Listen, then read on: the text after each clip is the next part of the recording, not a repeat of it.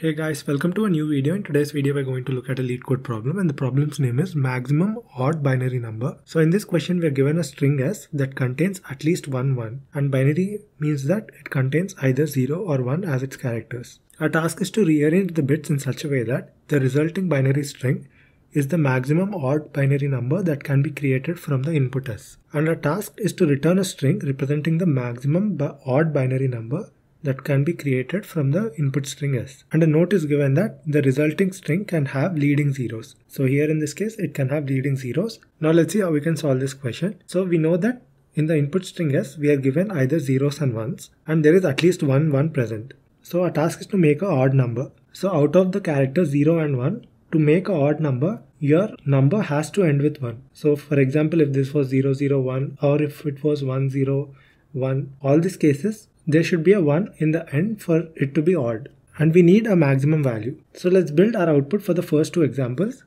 and make our observations. So here we know that the last digit has to be a 1 because we need to make it odd. So this has to be a 1, and the rest of the two characters are 0, so we'll place them here. So this will be our output which is expected here. Now we know again we have to get a 1 here. So we used 1, 1. So total number of 1s are equal to 2 and total number of zeros are equal to 2.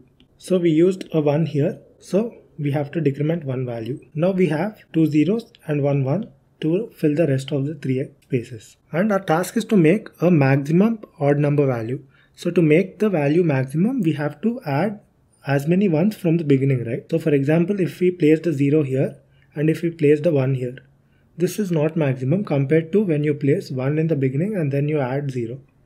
So whatever ones are left, you start adding them from the beginning. You have 1 1 left, so I add it in the beginning. So I add that 1 here and the number of ones is 0, and the two zeros are remaining. I'll fill them in the between.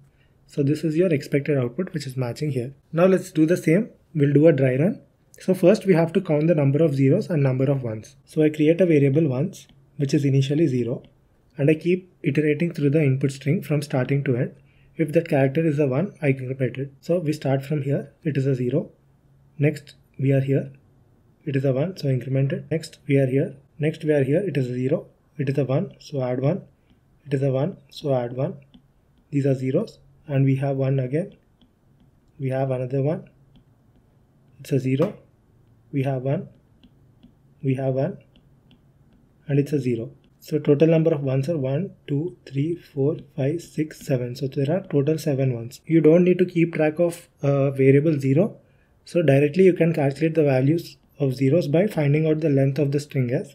So length of string S minus the number of ones will give you the number of zeros, because it is mentioned that it is a binary string. So it contains either zeros or ones. So length of the string is 13 and there are 7 ones. So number of zeros is equal to 6. Now let's create our output string. So it has 13 entries to be filled. So I place 13 entries, and like I said, to make a number odd, we place our last number as 1. So this is 1, and decrement the count of ones. And we place the remaining 6 ones in the beginning. 1, 2, 3, 4, 5, 6. So remaining 6 ones are in the beginning, number of ones will become 0. And the rest of the 6 zeros will be filled here. 1, 2, 3, 4, 5, 6. And the last one is a 1. So this will be your output, which is satisfying the conditions which is given to us, that the output should be a maximum odd binary number. This is a maximum odd binary number because it is odd as the last number is a 1. You might ask yourself that why aren't we filling the remaining ones from the end? Because if you fill the remaining ones from the end, you have to fill the beginning with zeros. And if zeros are present and then 1 is present, this is not maximum compared to when 1 is present and you fill the rest with zeros. So this is a maximum value. So you start filling the remaining ones from the beginning. Now let's take a look at the code and implement the logic. So this is the input string as given to us, and we have to return a string as our output. So I'm creating a variable 1 and creating a variable 0. I'm iterating through the input string as from left to right. So I'm iterating from left to right and keeping track of the variable 1. I increment it whenever I point to a 1. So for this example, 1 is initially 0. We iterate from starting to end. This is not a 1, this is a 1, so increment it, and this is not a 1, so it remains same, and total number of ones is equal to 1 in this example. And I'm finding out the number of zeros, and by taking the length of the string is 3, and subtracting the number of ones. So this is 2. So there are 2 ones inside the input. Now I'm creating our output. I create a string builder. Though we have to return a string as our output, I'm creating a string builder SB so that appending takes O of 1 time, whereas in a string it will take O of n time. So O of 1 is better, so I'm using a string builder, and later in the end I'm converting that string builder into a string, which is the expected return type. Now here we know that the last space inside the output, so this will be a string builder. I need 3 spaces, right? So I fill once in the beginning, so I iterate till once minus 1. Minus 1 because we need 1 1 to be placed in the end. So that is why in the remaining ones, so total number of ones is equal to 1. So 1 minus 1 is equal to 0. So 0 is less than 0. So it will skip the for loop. So no 1 will be added in the front. And now I iterate through to the total number of zeros. Total number of zeros is equal to 2. So I start from 0. I add a 0 here. Next I will become 1. Then I add a 0 here. Next I will become 2 and this condition will fail. I come out.